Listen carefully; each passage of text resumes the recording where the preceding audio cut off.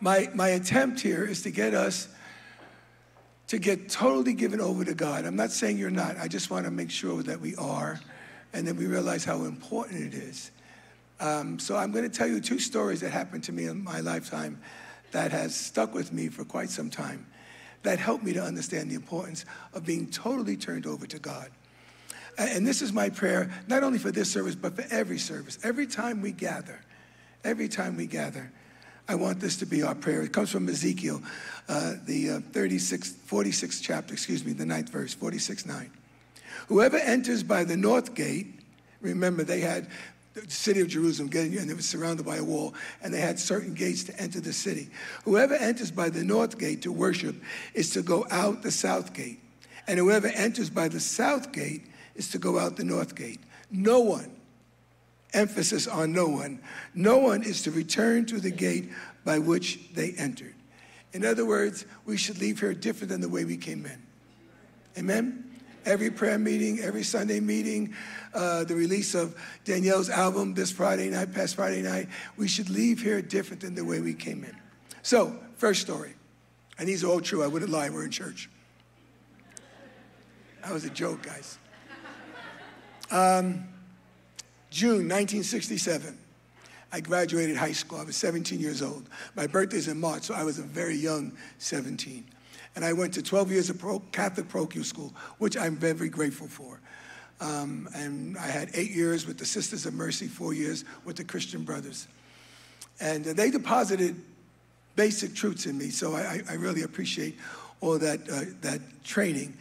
And by the end of the year when we graduated, one of our friends decided to host a party at her home. And she was going to cook and prepare, and we were just going to show up.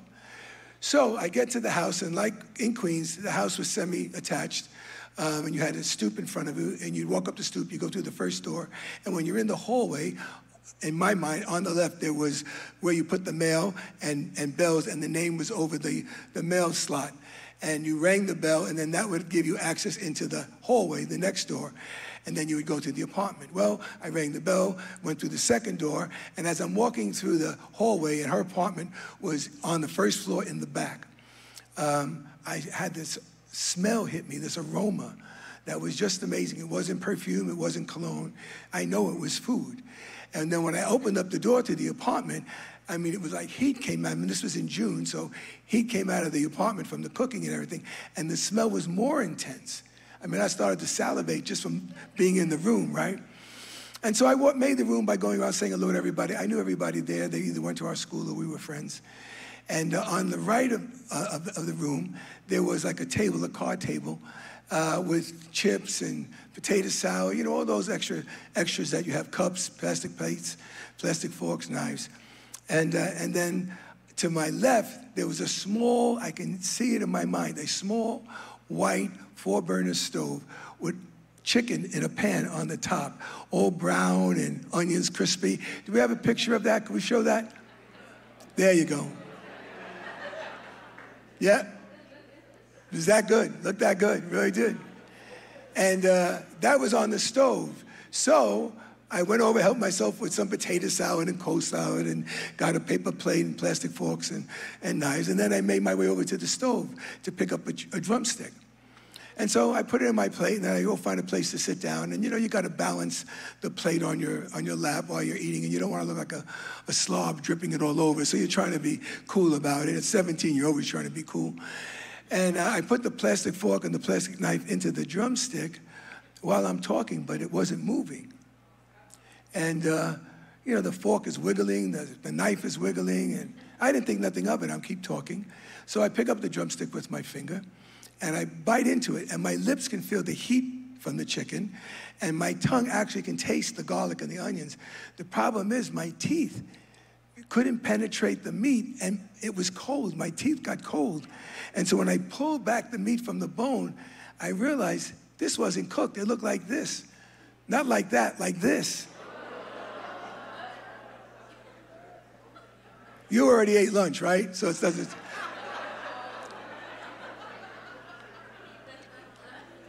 Gross, right? Gross. That wrecked me. To this day, I can't eat chicken. I got PTSD from chicken. Yeah, I do. So if I go to your house and you say, what do you like best at Durso? I'm saying, I go, oh. You can ask my wife. It still affects me. This is over 50 years ago. I immediately go back to that chicken.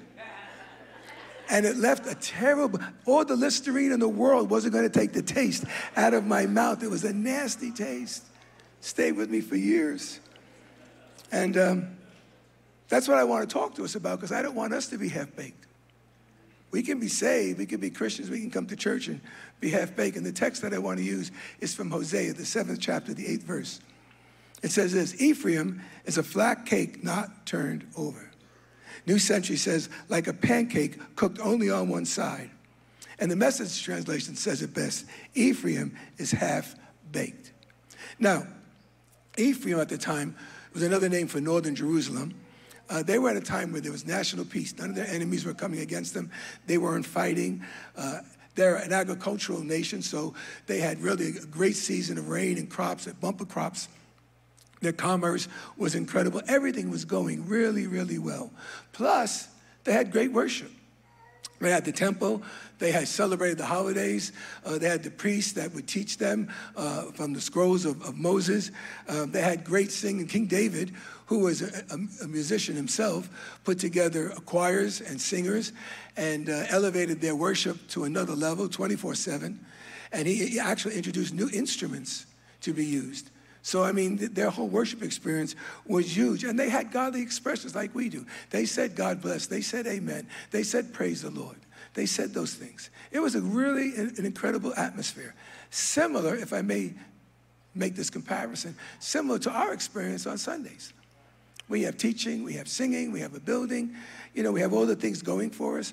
The problem, the concern is that we can get overly familiar with church and it becomes robotic.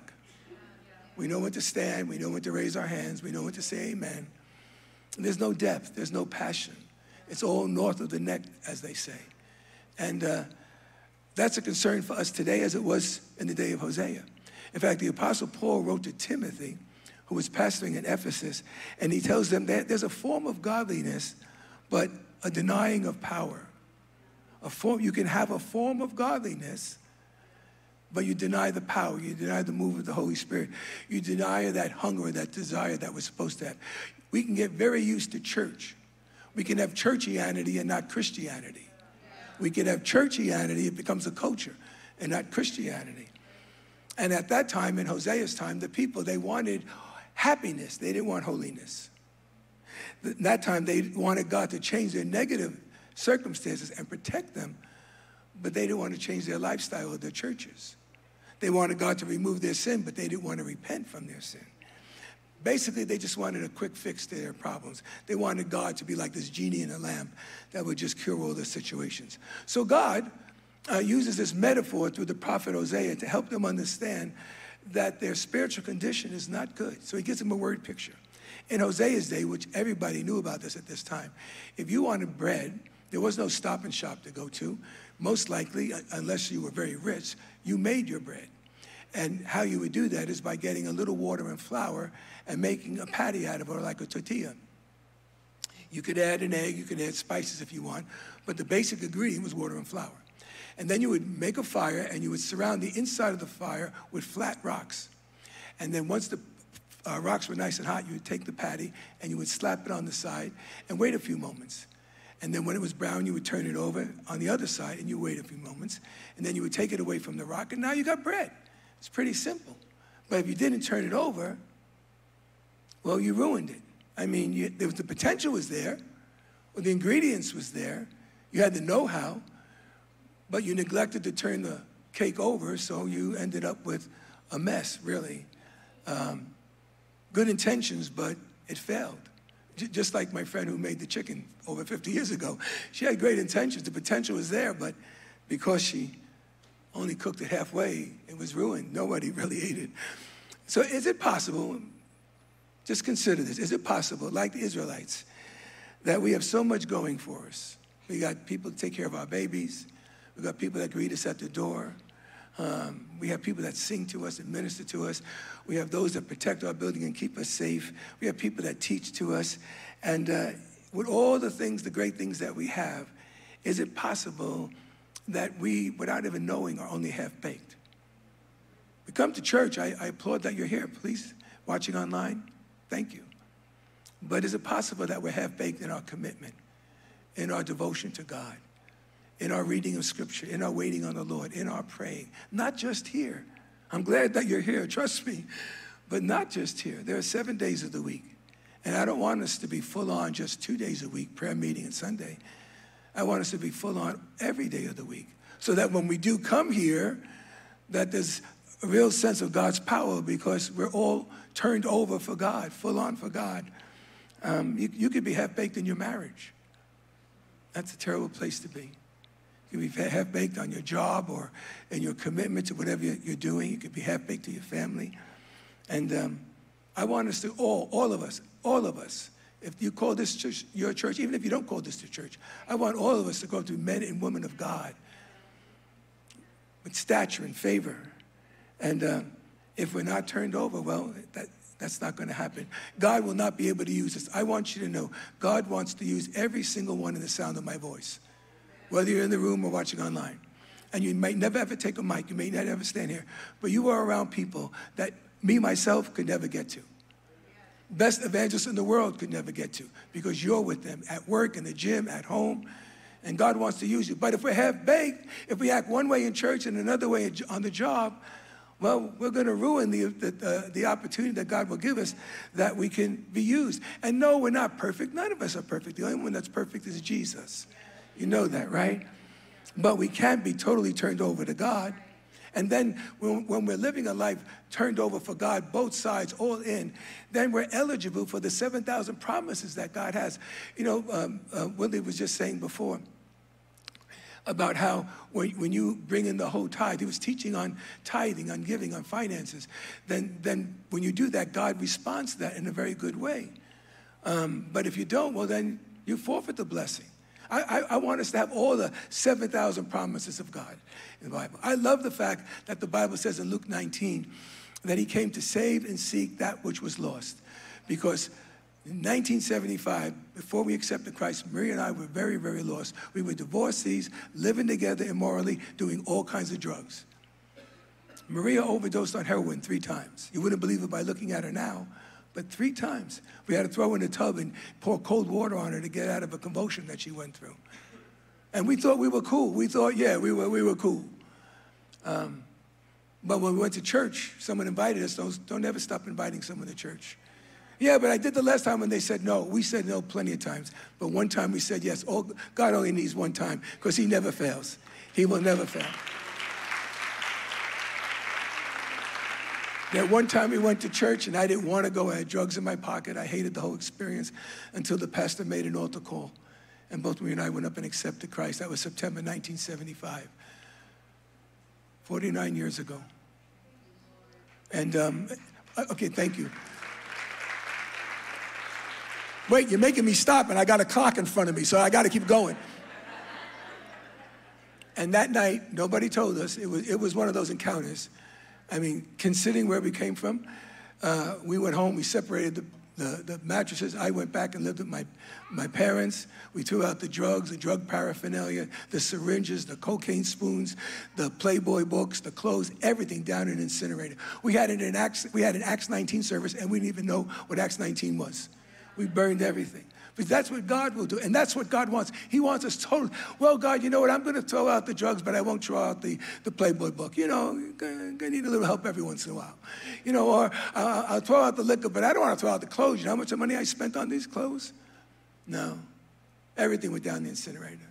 Everything. We were full on for God. That's what God wants from all of us. And not just when we're saved. I don't want to be full on for God going back to 1975. Today and tomorrow, I want to be full on for God. I want to serve God all my life. And I can come to church and be deceived because I'm hearing the words that are being spoken, but yet I'm a little reluctant in maybe turning over everything to God. Listen to what the prophet said, Ezekiel in 33, to God's people. Remember, this is God's people he's speaking to. My people come to you as they usually do and sit before you to hear your words, but they do not put them into practice. Their mouths speak of love, but their hearts are greedy for unjust gain. Indeed, to them, you are nothing more than one who sings love songs with a beautiful voice and play an instrument well, for they hear your words, but do not put them into practice. That's someone that goes to church. Are they a believer? Are they Christians? Yeah, they're just half-baked. And so how's God going to use them? How can he use them? You know, and listen, I believe that you're here, and, well, I know that you're here, but I believe that because you're here, you want more of God. And that's great, but God wants more of us. The problem is not more of God, it's more of us that has to be laid down. And Jesus addressed this issue. He had followers that he had to talk to, and both in Luke and in Matthew, he addresses the same issue. He says, why do you call me Lord, Lord, and do not do what I say? And then he goes on to say, if you hear the words and you ignore them, you're going to have a collapse. There's going to be a great fall. Matthew's version is, everyone who hears these words of mine and does not put them into practice is like a foolish man or a foolish woman or a half-baked man or a half-baked woman. We hear the words, we sit in church, we say amen, we nod our heads, but we don't apply it. Jesus' half-brother, James, writes in the first chapter, to Christians, to the early church, he writes, do not merely listen to the word and so deceive yourself. Do what it says. Think about the magnitude of that. I can sit in church all my life and hear the word and be deceived. Because when I hear a word about whatever character or conduct it's addressing, I hear it and I may agree with it, but not willing to apply it. I don't want to remove anything that's keeping me from applying it. The Apostle Paul writes to the church at Corinth, chapter 7, verse 35. That you may live in a right way in undivided devotion to the Lord.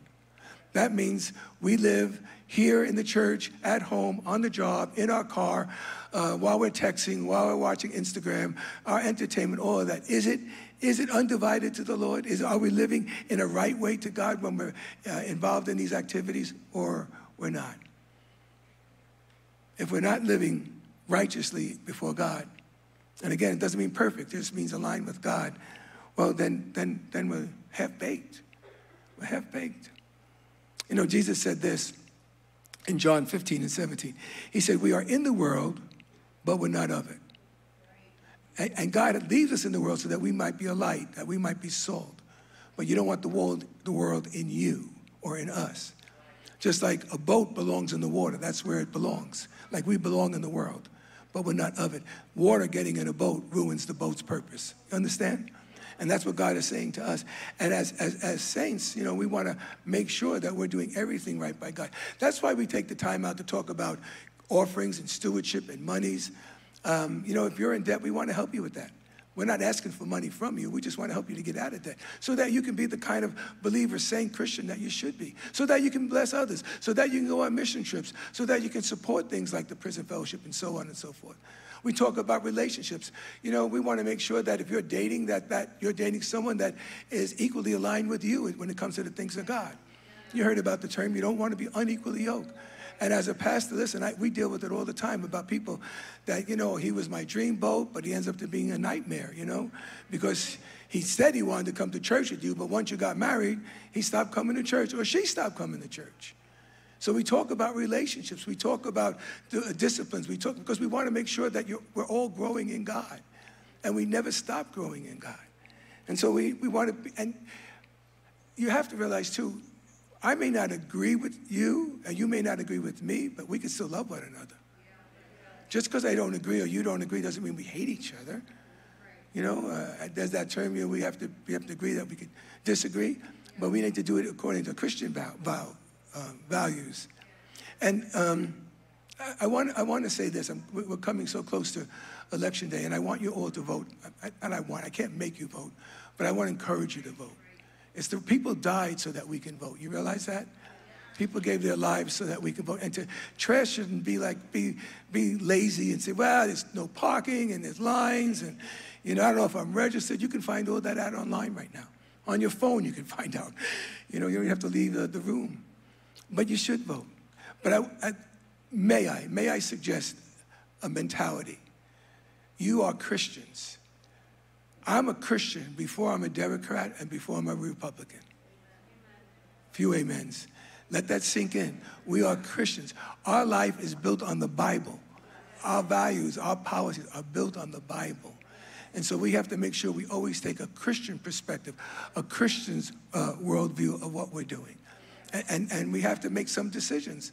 And I pray for our government. Paul tells Timothy, pray for those over you in leadership.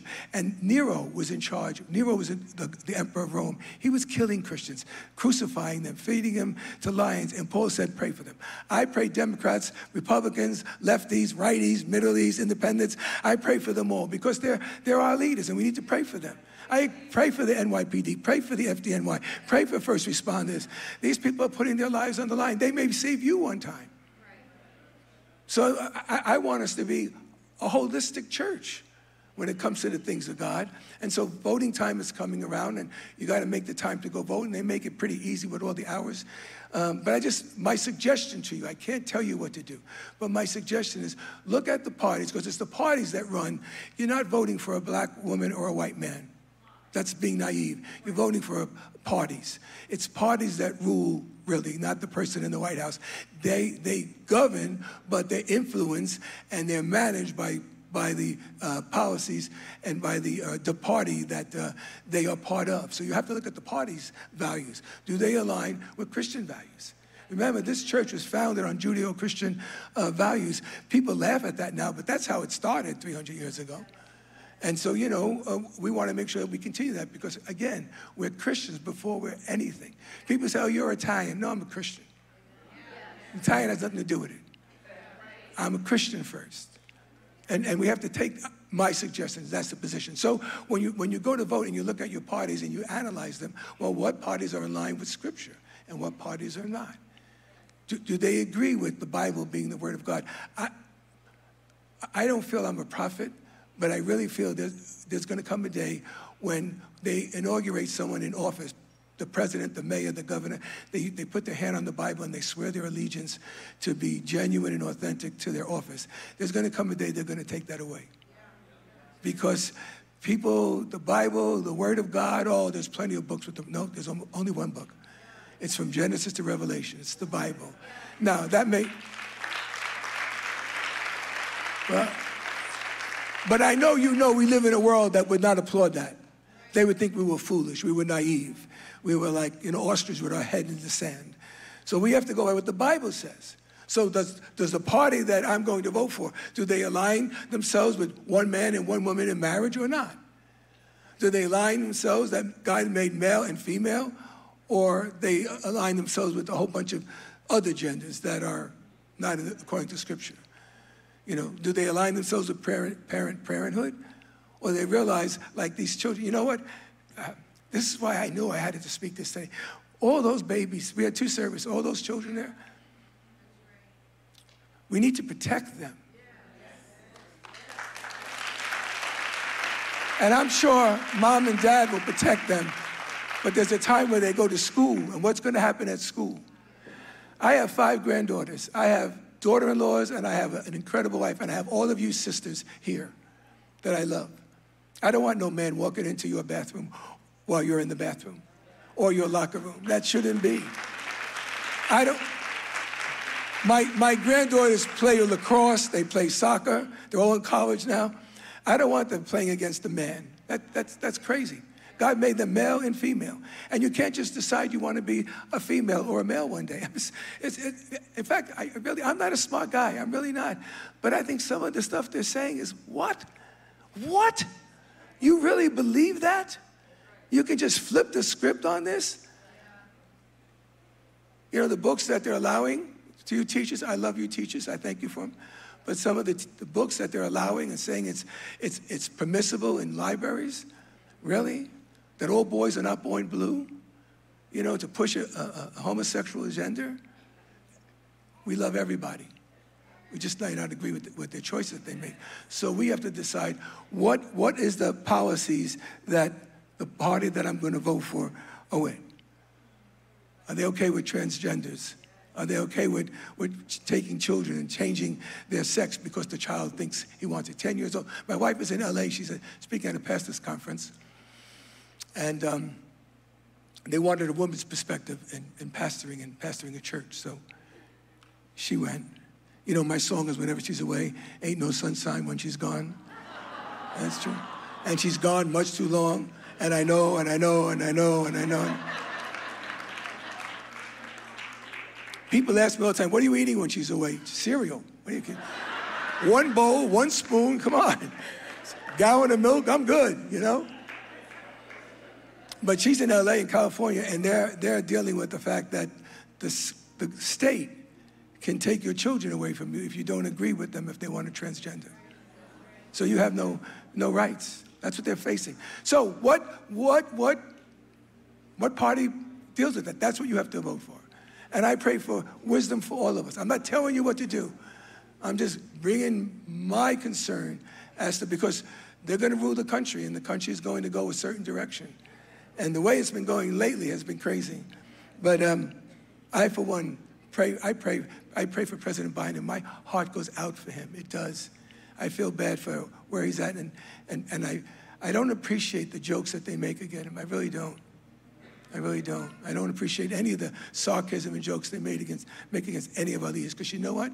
I've traveled a bit. This is still by far the best country in the world, with all its faults. With all its faults. Daniel 7:25. And they shall speak great words. Now Daniel was kidnapped and brought to Babylon, which was a very ungodly country. And he worked for the government. And they shall speak great words against the Most High, and shall wear out the saints. Well, that's what caught my eye. And wear out the saints of the Most High, and think to change the times and the laws. That's why we have to pray. We need to pray. And well, I'll just pray, and whoever gets in office will get in office. Well, I think that's a very liberal way of thinking. Someone once says that without him we cannot, but without you he will not. Without him we cannot, but without you he will not. So yes, we need to pray, but we need to also do what we're supposed to do. Second story, true. I was invited to a pastor's luncheon, and I'm not stopping when it says 1:30, so I'm just letting you know. Because it's all you're clapping. You're the ones who are clapping. I'm not clapping. I was invited to a pastor's luncheon, and it was glorious. You know, and when you leave those meetings, it's like, man, you're just feeling great. You feel like you can, give me the Goliath. I'll take him out right now, you know. And so I left. It was about 2 o'clock. It was a luncheon, and it was raining outside and drizzling. And again, I was really feeling good, and I walked up the block to go find my car where I parked it. And when I got to the place where I thought I parked it, it wasn't there. All right, so I'm thinking maybe it's part of the afterglow from the meeting. I forgot, so I walked further up, all the way up to the next block, and I didn't see it. So I now turn around and come down the block thinking, okay, maybe I passed it. Maybe I was so preoccupied I missed the car. And I get to the place where I surely knew I parked it, and it's not there. And then God gives me a revelation. Durso, your car's been stolen. And I know that doesn't ever happen in New York, but it did happen that day. And so I'm standing on the corner in the rain, not looking very happy. I lost the afterglow from the pastor's conference. I was right out the window. And a car pulled up, and there was another pastor in the car, and he rolls down the window and says, Pastor Durso, are you okay? I said, yeah, I'm okay. And he goes, you don't look okay. I said, yeah, well, I think my car was stolen. He goes, well, come on, I'll drive you to church. I said, well, I really probably should go report it. He says, okay, well, there's a precinct right down the block. Let's go, I'll take you. So, all right, so I get in the car, I appreciate it. So he brings me to the precinct. He waits in the car, I get out, I go inside. Police officer sitting at the desk says, can I help you? I said, yeah, I think my car is stolen. So he kind of gave me that look like, you think, you know? Well, you know, I mean, it's only 3 in the afternoon, but well, you know? I said, well, yeah, I can't find it. He goes, all right, well, tell me where it was. So I says, well, if you go out of the precinct, you go to the corner, across the street, and go up half the block. He said, across the street? I said, yes. He goes, well, that's not my jurisdiction. What do you mean? Well, you know, we're broken up in different jurisdictions, and that one, the street is the dividing line, and that belongs to this precinct where he tells me where it is, and it's some other place pretty far. But now, this is like 3-ish. So the bus is out, the school buses are out, people changing, just it's a lot of traffic. It's raining. My car is gone. I wasn't a happy camper. And I said, okay, so I get out, and there's my friend waiting in the car, and he goes, well, what happened? So I tell him. So he said, all right, come on, I'll take you. Now that made it even worse, because I wanted to smack him, because he was being too much like Jesus. I wasn't like Jesus at all. I was just frustrated. But he's, you know, I'll take you, come on. Praise the Lord. So we drive to where the precinct is, and the precinct was actually an old house, an old Victorian house that they turned into a precinct in the heart of Brooklyn. And at this time now, there were police cars on the sidewalk and vans all over the place, because there's no parking in Brooklyn. And police officers were coming in and out. And so there's a lot of commercial in the precinct. So I go in, there's an officer behind the desk, and he says, may I help you? And I said, yes, I need to report my car stolen. And it's getting very loud because, as I said, there's this shift change. And so officers are talking to other officers, and they're, you know, high-fiving each other, and they're seeing each other. And it was all good and healthy, but it was really loud, a lot of noise. And so I said, oh, I got to report my car stolen. So he's, all right, well, listen, go to the office that's sitting over there at the desk, and she'll give you the form. And this officer that was sitting here, it wasn't a desk, it was a table, like a card table. And she had papers on it and clipboards. And unfortunately, as I'm turning to go there, one officer puts his walkie-talkie, and he had some other stuff in the bag, on the desk. And there was really no room for it, but he put it on the desk. And all of a sudden, the officer that was sitting there lets out this scream, this yell. Does this look like your locker? Does this look like a dumping ground? But she used some adjectives that I don't want to repeat. It was more like, does this look like your blinking locker? Or does this look like your blinking dumping grounds? And it was getting tense. And everybody's got guns. You know, I got a wetsuit on. I'm a little nervous. You know, this was a really intimidating atmosphere. By this time, I didn't even want my car. You know, I really didn't. I didn't want to go through all this that I had to go through to get the car. So anyway, I go over and I stand in front of her desk, and she's writing. And I'm waiting. And you know, when you wait like a minute or two, it seems like an hour, you know. So I'm waiting. Nothing's being done. She's still writing. And so I want to try to get her attention.